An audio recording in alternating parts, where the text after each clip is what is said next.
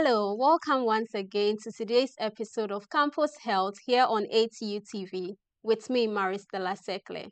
So on today's episode, let's answer the question whether it is good to drink water during meals.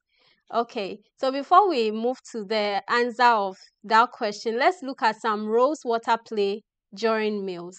One, it helps with digestion and nutrient absorption. It also prevents constipation. It can aid in weight loss by reducing appetite. Now, the disadvantages of drinking water during meal is that it may dilute some of the digestive enzymes, potentially hindering protein digestion, and it can also lead to bloating and discomfort in some individuals. And then drinking water after meals helps with digestive enzymes to work effectively without dilution. It may also reduce bloating and discomfort.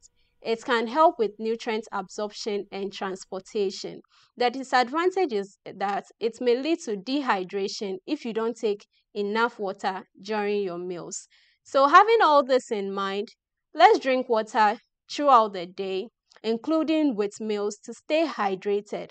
Also aim for small sips during meals to avoid indigestion without diluting the enzymes.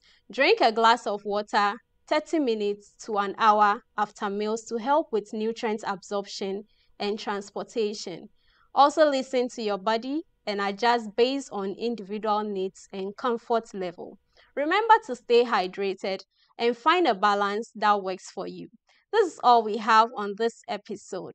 Always remember, a healthy mind lives in a sound body. My name is Maristella Sekle. See you same time next week.